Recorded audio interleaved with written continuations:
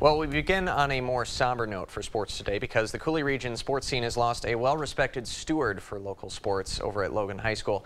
Logan's longtime activities director and math teacher Steve Hull passed away in his home Wednesday night at the age of 72. Hull was a Logan grad himself in 1968 who later enlisted in the Navy and served during Vietnam before returning to lacrosse. Hull coached math at Logan High for more than 30 years and was Logan's AD for 13 years between 2004 and 2017. As AD, he was instrumental in getting Swanson Field renovated, including the turf field that several programs use to this day. Logan High School will host a memorial service at 2:30 p.m. this Sunday, and his family encourages anyone attending to wear red and white because of his love for the Rangers and Wisconsin Badgers.